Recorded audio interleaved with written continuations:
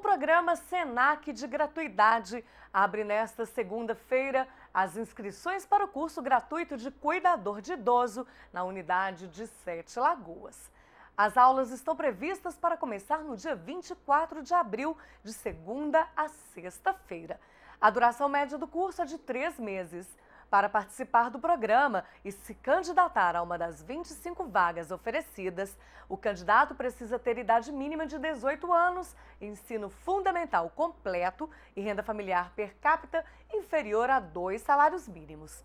As inscrições serão realizadas na sede do Senac, na rua José Duarte de Paiva, número 775, ao lado do Fórum.